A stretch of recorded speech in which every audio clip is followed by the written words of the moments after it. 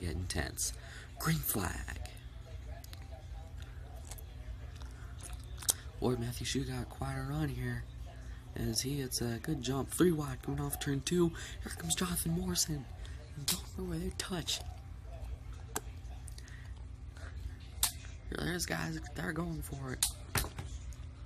And you know when they're going for it. You know, they're going to start getting antsy, maybe start moving people out of the way.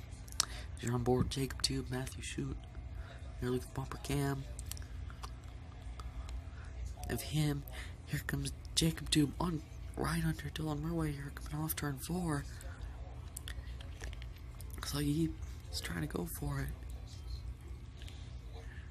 Go for the lead. Also, this is going to get pretty intense right here. I've seen a lot of pack racing, especially through the mid regions of the field. And it looks like Jacob Tube's got problems. He's slipping back.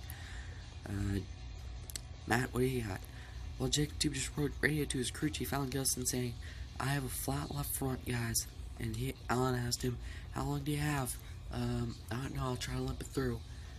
That's tough. He's in a lot of spots. Just like as he's now trying to push Dylan Murway to the lead. As Jacob Tube has very well appearance fallen out of contention. Here comes Sakowski under him. Jacob Tube has continued to lose. Meanwhile, Jacob Tube has continued to lose a lot of positions. Oh, Sonic Gamer ending up in the grass. Here it gets together. Here comes KFC Cup Series under the 4-car. Here we go, coming to the white flag. Caleb Hoffman, where did he come from? He's trying to make some waves here. He gets off turn 2. He could end up with the lead. Here comes Dylan Murway side by side. He's going to try to get up beyond. Could he try something entering 3?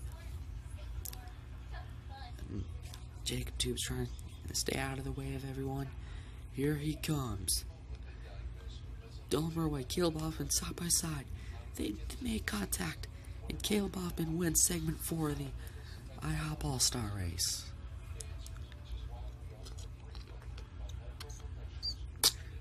You see the field fly by. Now this is where things are going to get interesting and intense.